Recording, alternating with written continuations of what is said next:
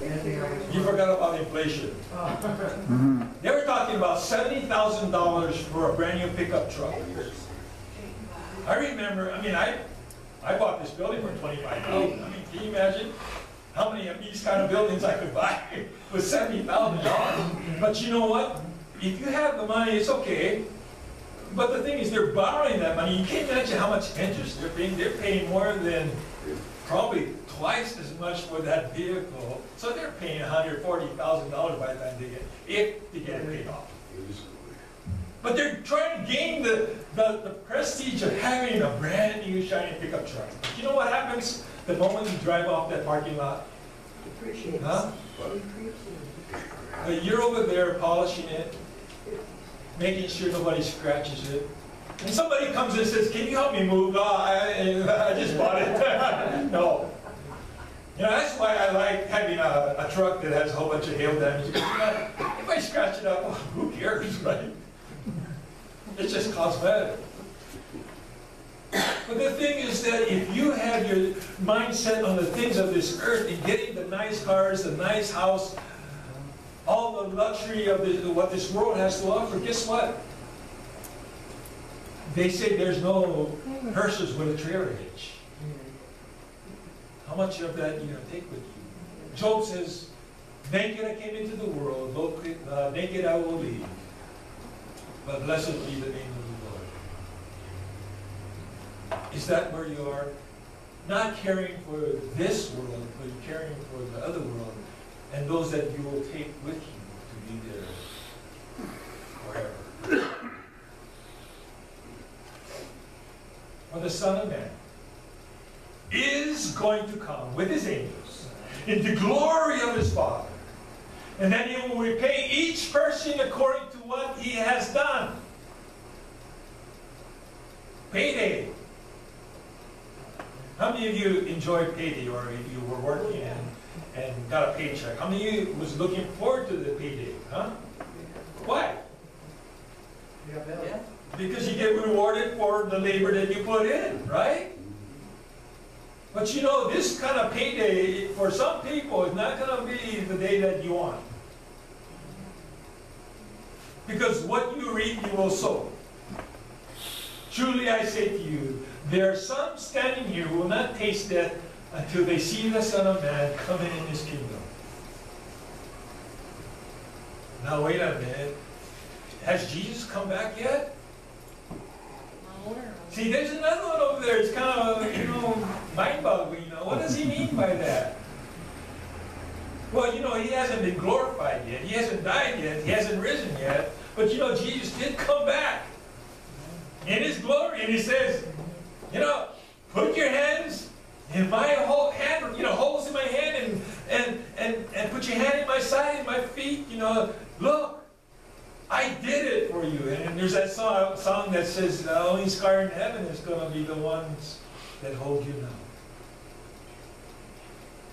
Jesus has come in all his glory, and his disciples beheld him and gave him glory for who he was.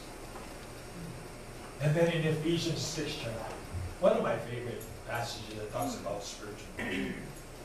Finally, be strong in the Lord and the strength of his might. You see, so many of you are trying to fight the battle on your own terms, and you're going to lose.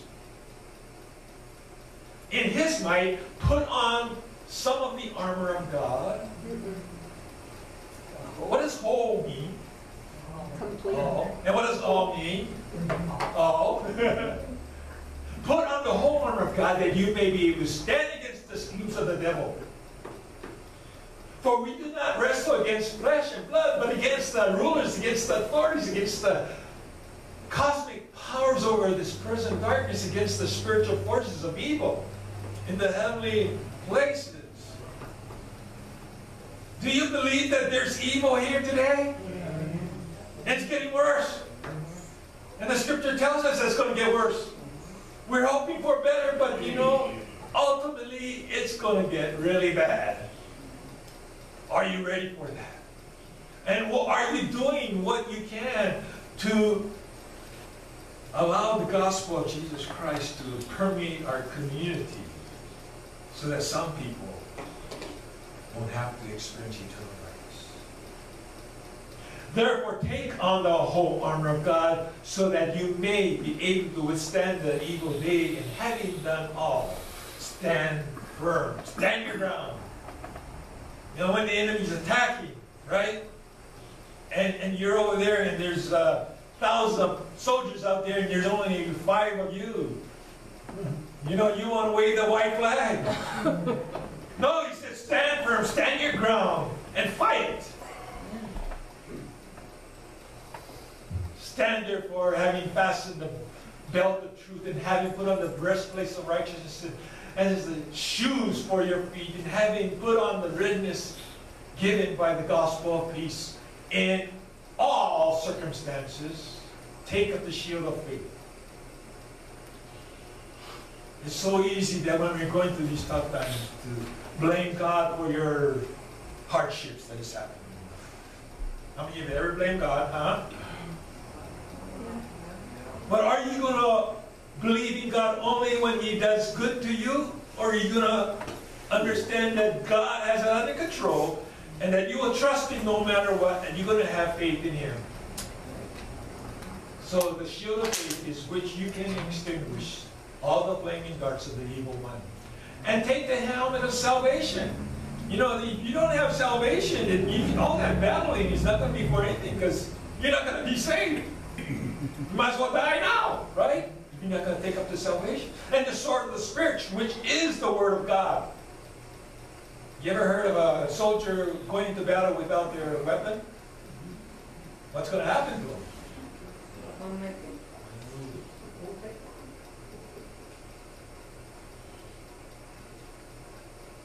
Praying once a day. Praying sometimes in the Spirit.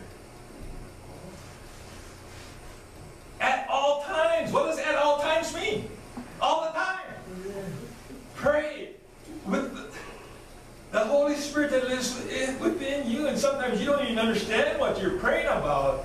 But you know what? The Spirit helps us with the words that we mutter to God. And somehow God understands what we're praying about. Do you believe that? With all prayer and supplication, to that end, keep alert, with all perseverance, making supplication for all the saints, and also for me, that words may be given to me in opening my mouth boldly to proclaim the mystery of the gospel, for which I am ambassador in chains. You think you have it bad? I mean, I'm reading about all these people that are being prosecuted and spending time in jail, calling insurrectionists because of January 6th. A grandmother went to pray there, and she's been thrown into jail. Chained. Body chains. And what are they doing? They're letting the criminals go. People that have murdered. They let them go. What happened to our society? Something's got to change.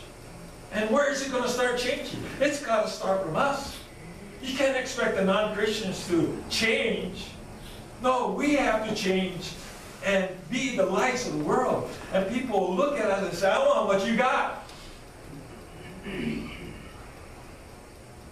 For which I am ambassador in chains, that I may declare boldly as I ought to speak. In Romans 8 it says, what then shall we say in response to all these things? If God is for us, if God is on my side, who cares who the enemy is?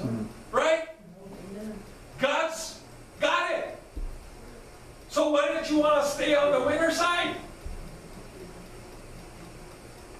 He who did not spare his own son, but gave him up for us all, how will he not also, along with us, graciously give us all things? Now you might misinterpret that and say, well, God doesn't give me all the things I want. What is he talking about here? He is going to give you and equip you according to your calling, to give you what you need to proclaim His name. You see, we all have gifts that He has given us. The question is, are you going to use that for His glory? Or are you going to use those gifts for Satan? There's no in between. Because if you're not using it for God, you're using it for Satan. I mean, there's a lot of good musicians out there that, well, I don't know if you call it good. I call it noise, but some people consider it. I mean, you know, how many of you, there's people that driving down the street and you hear this, boom, boom, boom, boom, boom, boom, boom. They go, if I can hear it out here, they're going to be deaf by the time they get to my age. But there's artists that, if they had only given that talent to the Lord, they'd be so much far way ahead of themselves. Who will bring any charge against those who God has chosen? It is God who is just. You know, we expect our justice system to be just. And yet the justice system today in America is just terrible. Who condemns? No one. Christ Jesus, who died more than that, who was raised to life, is at the right hand of God and is also interceding for us. Who shall separate us from the love of Christ? Shall trouble, or hardship, or persecution, or famine, or nakedness, or danger, or sword? As it is written, for your sake, we face death all day long. We are considered sheep to be slaughtered. Did you see the sheep walking into the slaughtering house? We don't know what's happening. We don't know when we're going to face our last breath.